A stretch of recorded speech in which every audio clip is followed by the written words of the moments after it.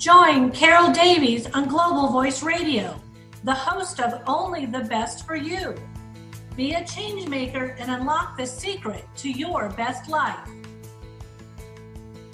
Hello, everyone. Welcome back to my podcast, Only the Best for You, here on Global Voice Radio. My name is Carol Davies. I'm with the Passion Motivator Coaching Company. I am so pleased each week to share with you the best information and speakers about how you can be a change maker to make the world and yourself the best you can be. Today, I'm reporting to you on a topic that has long intrigued me, dealing with our inner child. This is part one of a two-part series. I'm calling this Working with Our Inner Child. Part one is, how do we deal with our inner child? We often have the feeling of an inner conflict within ourselves, of the adult who we think we are, and a hidden inner self at variance with our adult identity. The unseen hidden self is commonly referred to as our inner child. Your inner child is the echo of the child you once were. We each have our own history, and we have all been influenced by our environment, events, and the significant people around us. Our inner child has stored those memories and their impact upon us. Up to the age of 6 years, our brain was functioning at a relatively slow pace. The theta brainwave frequency of 4 to 7 cycles per second, which is a very receptive brainwave state, and we would have been profoundly affected by our experiences during these early formative years. We will have made some decisions at a subconscious level about how we should be and what we should do in order to be seen as all right and to be allowed to stay around and to survive in our families, because our families were the utmost importance to us. Our later experiences will have reinforced these early beliefs and formed our own script for how our life should be. We carry these immature scripts and decisions with us into adulthood, when they run our lives more than 90% of the time. It therefore makes sense that we should revisit the experiences of the child we once were, and to find out what our own script says about our life, and the unfolding drama we have been recreating and repeating. Not doing so will result in our playing out of the same unexamined script and drama over and over again. We cannot change this internal script by talking about it or by conscious effort alone. It was designed to keep us safe, albeit in ways that now hinder us, and it isn't given up that easily. Most of the time, we are living life like a child inside a grown-up's body, and the child within us yearns for attention, understanding, care, and support. We may try to silence these deeper longings with alcohol or drugs, by promiscuity, gambling, overspending, overeating, workaholism, self-harming, and other ways of avoiding the real and deeper needs we have. Needs which we haven't met have let us become fully aware that things are lacking, and if we try to find a way to have those needs met, it becomes very difficult and a bit of a puzzle. Now, I found a very interesting classic book by Charles Whitfield called Healing the Child Within, and it was published in 1987. He talks about the inner child, and he calls it the child within. According to Charles Whitfield, the child within refers to that part of each of us which is ultimately alive, energetic, creative, and fulfilled. It is our real self, who we truly are. And with our parents' unknowing help and society's assistance, most of us deny our inner child. When this child within is not nurtured or allowed freedom of expression, a false or codependent self emerges. We begin to live our lives from a victim stance and experience difficulties in resolving emotional traumas. The gradual accumulation of unfinished mental and emotional business can lead to chronic anxiety, fear, confusion, emptiness, and unhappiness. Denial of the child within and the subsequent emergence of a false self or negative ego are particularly common among children and adults who grew up in troubled families, such as those where chronic physical or mental illness was, rigidity, coldness, or lack of nurturing. Yet, there is a way out. There is a way to discover and heal our child within and to break free of the bondage and suffering from relying on our false self. There was another interesting book that I found. It's by Thich Nhat Hanh in his book called Reconciliation, Healing the Inner Child. He says, in each of us, there is a young suffering child. We have all had times of difficulty as children, and many of us have experienced trauma. Every time we're in touch with the experiences of suffering, we believe we can't bear it, and we stuff our feelings and memories deep down in our subconscious mind.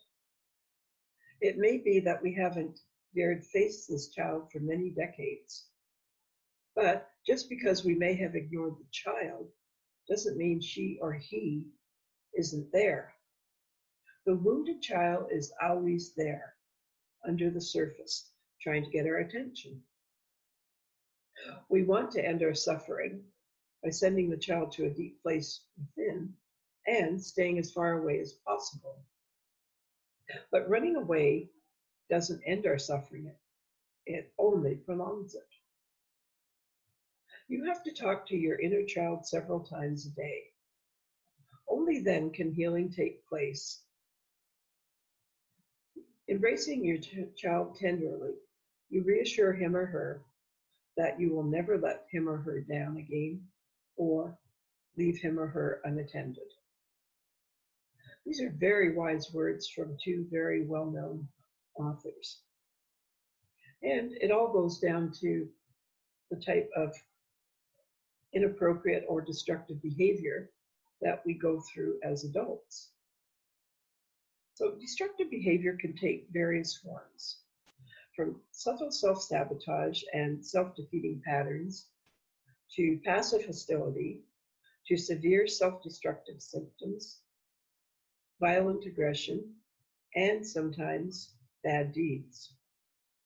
Commonly, destructive behavior in adults bears the impetuous, impulsive quality of childish petulance or narcissistic temper tantrums, or an infantile neediness, dependency, and dread of abandonment, or an irresponsibility and angry refusal to be adult.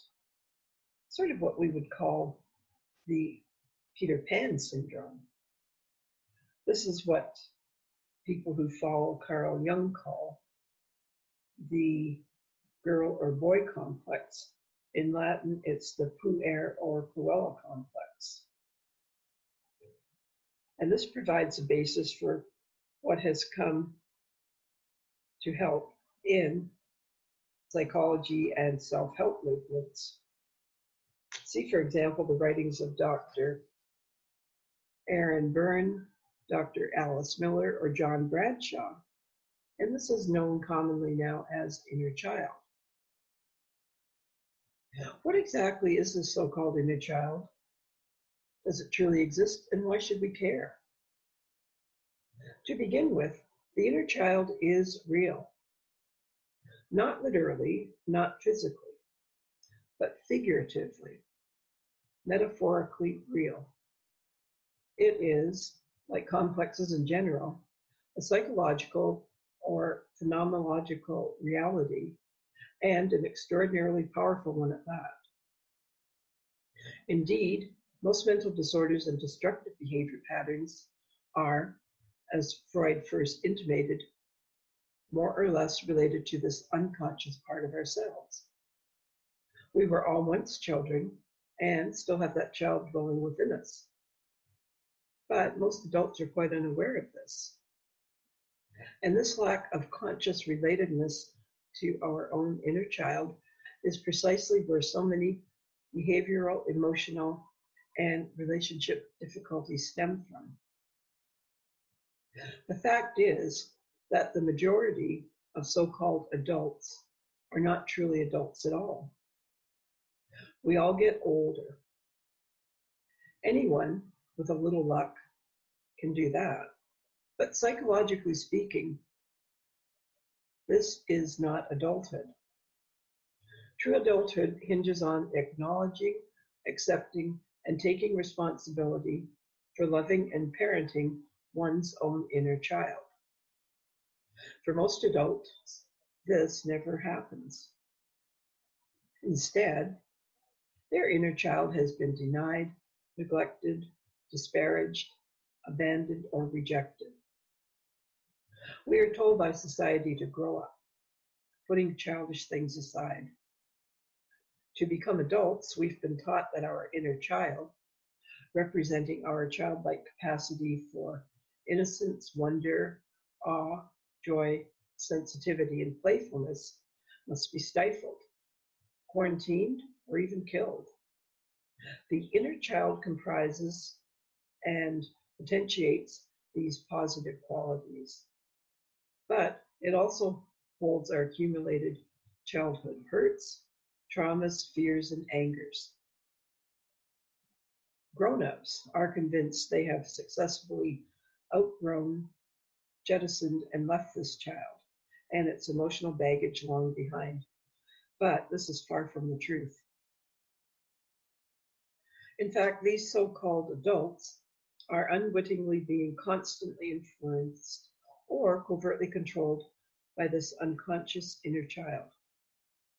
For many, it is not an adult self-directing their lives, but rather an emotionally wounded inner child inhabiting an adult body. It's like a 5-year-old running around in a 40-year-old body. It is a hurt, angry, fearful little boy or girl calling the shots, making adult decisions. A boy or girl being sent out into the world to do a man or woman's job. A 5 or 10-year-old, or two of them, trying to engage in grown-up relationships. Can a child have a mature relationship, a career, an independent life? Yet, this is precisely what's happening with us every day to some degree or other. And then we wonder why our relationships fall apart, why we feel so anxious, afraid, insecure, inferior, small, lost, or lonely. But think about it.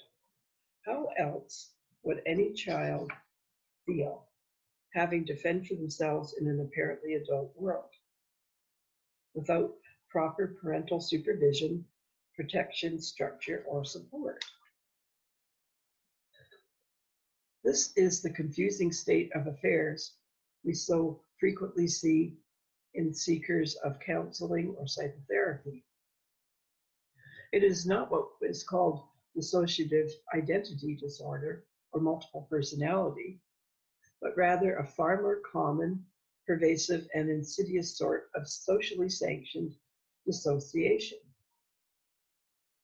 But if we can recognize this problem for what it is, we can begin dealing with it by choosing to become psychological, not just chronological adults. So how is this accomplished? First, one becomes conscious of his or her own inner child. Remaining unconscious is what empowers the dissociated inner child to take possession of the personality at times to overcome the will of the adult. Next, we learn to take our inner child seriously and to consciously communicate with that little boy or girl within, to listen to how he or she feels and what he or she needs from us here and now. The often frustrated primal needs of that perennial inner child for love, acceptance, protection, nurturance, understanding remain the same today as when we were children. As pseudo-adults, then, we futilely attempt to force others into fulfilling these infantile needs for us. But this is doomed to failure. What we didn't sufficiently receive in the past from our parents as children must be confronted in the present, painful though it may be. The past traumas, sadness, disappointments, and depression cannot be changed and must be accepted. Becoming an adult means swallowing this bitter pill, as I call it. That, unfortunately, for most of us, certain infantile needs were, maliciously or not, unmet by our imperfect parents or caretakers. And these needs never will be, no matter how good or smart or attractive or spiritual or loving we become. Those days are over. What was done cannot be undone. We should not, as adults, now expect others to meet all of these unfulfilled childhood needs. They cannot. Authentic adulthood requires both accepting the painful past and the primary responsibility for taking care of that inner child's needs, for being a good enough parent to him or her now and in the future. In essence, we have to parent ourselves the way we would have loved to have been parented when we were a child. And this is a learning experience. The adult part of the personality learns to relate to the inner child exactly as a good parent relates to a real child, providing discipline, limits, boundaries, and structure. These are all, along with support, nurturance, and acceptance, indispensable elements of loving and living with any child, whether metaphorical or actual. By initiating and maintaining an ongoing dialogue between the two, a reconciliation between inner child and mature adult can now be reached. A new, mutually beneficial, cooperative, symbiotic relationship can thus be created, in which the sometimes conflicting needs of both the adult self and the inner child can be creatively satisfied. Now, here are some signs that your inner child is wounded. These will be shown in low self-esteem, poor body image, mood and emotional imbalances, problems with boundaries being too rigid or too weak, problems with eating, harming yourself, psychosexual difficulties, being false and wearing masks, identity problems, being a rebel, a hoarder, a bully, a perennial victim, or a superachiever, intimacy problems, commitment problems, a general lack of trust in yourself and others, criminal behavior, excessive lying, being overly responsible for others, being fiercely competitive and a poor loser, dependencies and addictions, a lack of genuine friends, obsessive and needy behavior, fear of authority figures, being manipulative, being passive, or being aggressive. Now, this is a pretty long list of how we can have wounds that give us this type of behavior. And this is not an exhaustive list. This is the type of stuff that brings people into counseling. To repair and heal the wounds caused by parents and others who didn't know any better. It is always about the unmet needs of the inner child, the place of both our early wounding and the most profound healing. You've probably heard it said that your parents did the best that they could to raise you. And this is ultimately true because they were raised in a certain way and they picked up behavioral patterns and how to view and deal with the world. And then that's the learning that they then brought to being your parents. So it may not be perfect for what you need or needed, but that is the reality. So what can we do to help our wounded inner child? We can learn how to meet, rescue, and adopt this wounded child who still lives deep inside us. After all, you are the only person who can guarantee never to leave you. We can then emotionally contain and soothe our inner child and allow the competent adult inside of us to attend to business out in the world by being the adult and shielding the inner child from having to deal with a confusing world. However, we must regularly keep in touch with what our inner child still needs from us, which is to be truly cared for by someone who wants the very best for them, and that's you. If you have a photograph of yourself as a small child, this will help you to empathetically reconnect with him or her, the aim of which is to now understand their plight and to show them and yourself the compassion which has been missing.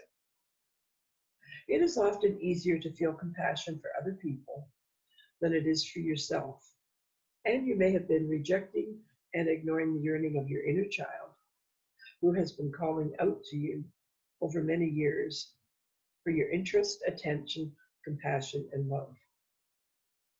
It may mean now allowing yourself to have treats and rewards that you would never have allowed yourself or have been allowed by your parents in the past. The sensible, competent adult part of you should be able to set fair and sensible boundaries around this so that you do not overindulge yourself or use any rewards as either a distraction or as a cover-up for your deeper pain. Sometimes the feelings of low self-worth that take residence are remnants of old wounds from childhood. Not having emotional needs met as a child, whether real or perceived, can lie buried deep within and resurface when adult rejection occurs. Core beliefs about oneself are questioned. Here's an exercise to rebuild a connection with your wounded inner child and to help that child to heal. To start, assume a comfortable position, either sitting in a chair with your legs uncrossed, your arms at your sides, or, if you prefer, lying on your back. Begin by breathing deeply, in through your nose and out through your mouth for several minutes. As you focus on your breath, be aware of any tension in your jaw, neck, shoulders, and back. Release the tension in your muscles as you exhale. Continue deep belly breaths as you breathe in and out, and relax your body. Now, picture yourself as a younger, smaller version. And this younger version is standing in front of you to the left. Perhaps you see yourself as a child of about 5 years old.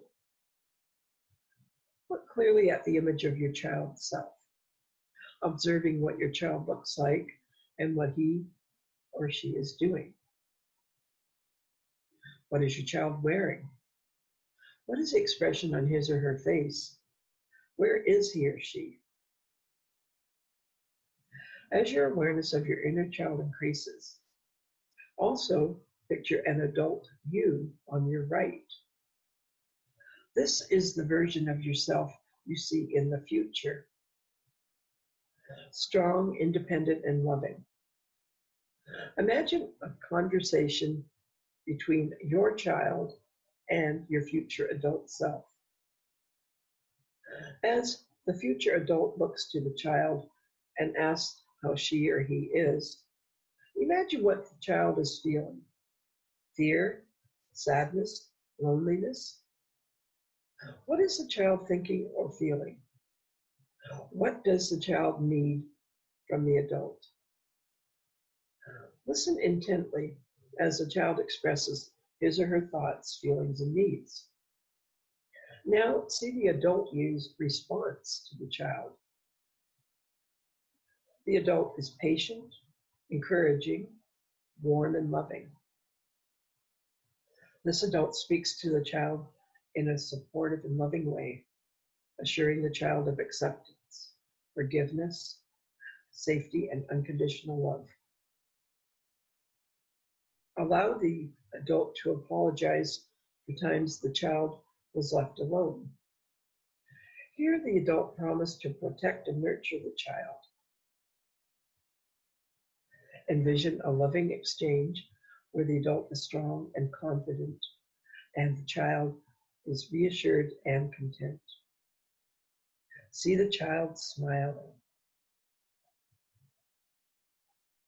Upon finishing your visualization, use these affirmations frequently to continue self-healing.